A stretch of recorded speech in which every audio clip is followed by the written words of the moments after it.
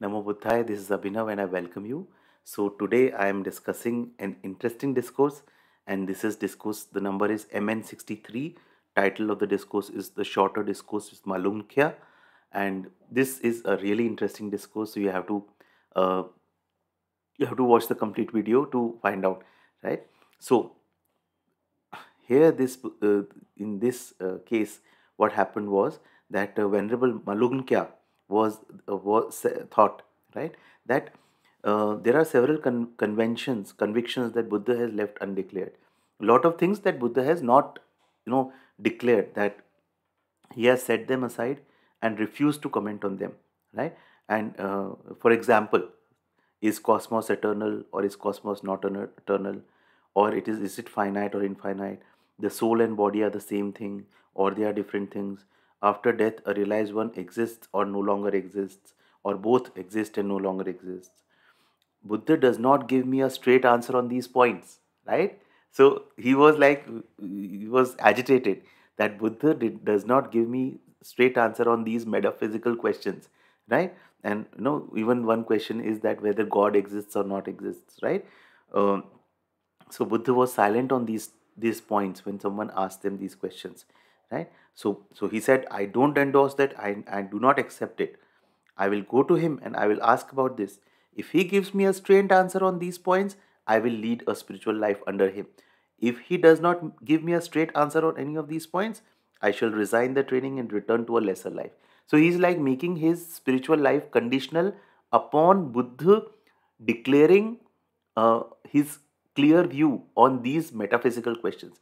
So let us see what happens. So late afternoon, Marlunkya went to the retreat and met to the Buddha.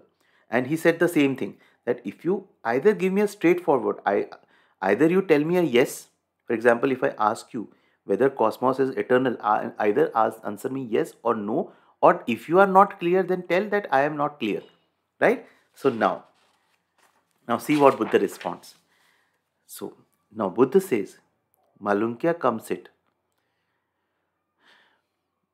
Did I ever, now Buddha says, Malunkya, did I ever say to you that come Malunkya, lead the spiritual life under me and I will declare these things to you? Did I ever promise you this? He said, no, sir. Or did you ever say to me, sir, I will lead the spiritual life under the Buddha and the Buddha will declare these things to me? He said, no, sir. Then Buddha said, in that case, silly man, are you really in a position to be abandoning anything? That means when there is no such a promise that is done, who are you to abandon anything? Right? Are you there? Are you really in a position to be abandoning anything? So now Buddha is giving a analogy of a man struck by an arrow. Some of you may be aware of this analogy. Somewhere you might have read it somewhere. So this is coming from this sutra, MN63, right? Middle Discourses 63. Now I'm reading this. The link to the entire discourse is given in the description. You can read the entire discourse at your end. So Buddha says, suppose a man was struck by an arrow thickly smeared with poison, right? Right? And he got struck. His friends and colleagues, relatives would get a field surgeon to treat him. But the man would say, I won't pull this arrow as long as I don't know whether the man who wounded me was an aristocrat, Brahmin, peasant, or menial. Or he would say, I won't pull this arrow as long as I don't know the following things about the man: his name and clan, whether he is tall, short, medium, whether his skin is black, brown, tawny, what will his town, city he is from. I won't pull out this arrow as long as I don't know whether the bow that wounded me is made of wood or cane, or whether the bowstring is made up of swallowwort fiber or this fiber or that fiber, whether the shaft is made from a bush or a plantation tree. That man would not have learned these things, and meanwhile they would die, right? So if you are struck by an arrow, you will not question these things, whether this arrow was made by this. In the same way, suppose someone was to say this to Buddha, I will not lead spiritual life under the Buddha until Buddha declares to me so and so cosmos is eternal, or that after death a realized one neither exists, this.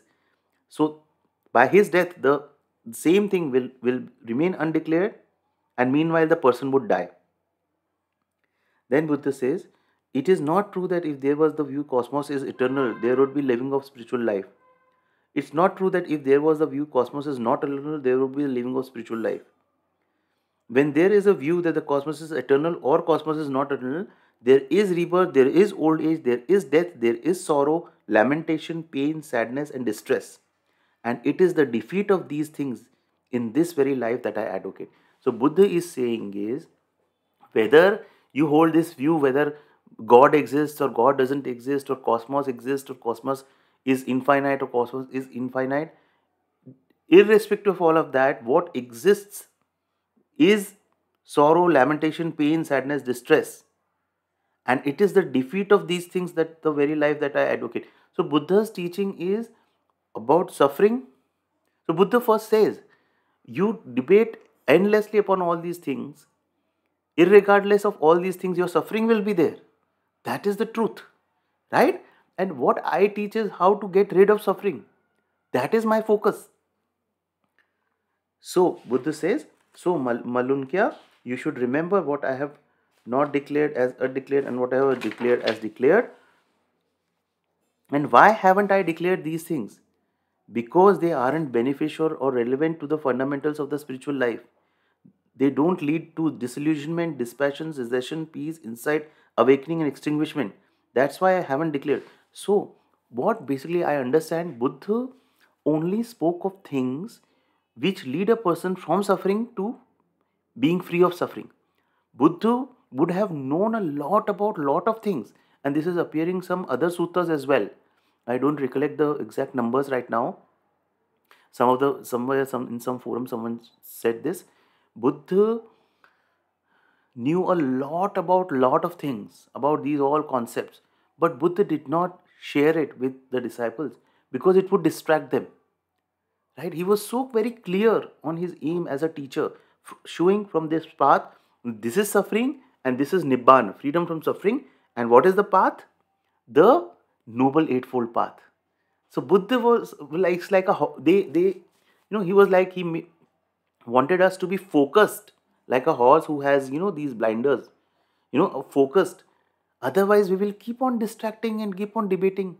And friends, one more thing I want to just, it's just out of my reflection, you know, we are not at that level to, even if we debate endlessly, all these philosophers are also, they keep debating upon all these things. There is a permanent self, there is no permanent self, or it doesn't lead anywhere, anyone anywhere.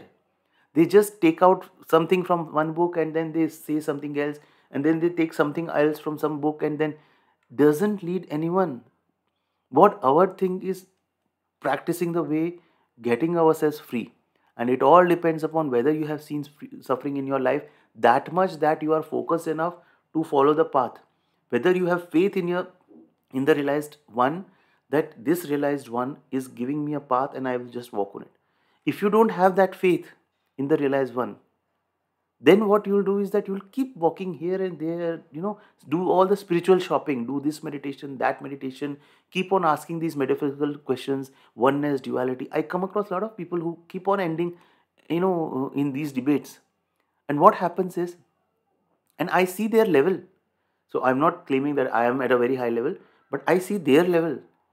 They do not have a basic understanding and they keep on debating at those things. So, I mean, for all of us, this is a very, very important sutta to remember. Do not waste your precious time and energy in these unnecessary metaphysical inquiries and questions. You'll waste your life. Rather than just follow the path, take a teacher.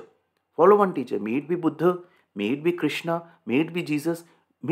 Follow one teacher and follow that teacher's path, what the path the teacher has given. We are so blessed that we have a teacher like Buddha who has given us such a clear path. Just follow it. Don't unnecessarily distract yourself. Right? So this is what my learning is. I hope this was useful discourse for you too. The whole analogy of a man who is shot by an arrow and he keeps on questioning who has hit me and what the arrow is made of. Nobody would. His first priority would be take out that arrow. So similarly, our first priority is take out the suffering, right? Okay, so this was it. Do share your learnings, your thoughts in the comment section. I hope this video was helpful. Thank you so much for watching this video. Namo Buddhaya. Namo Buddhaya.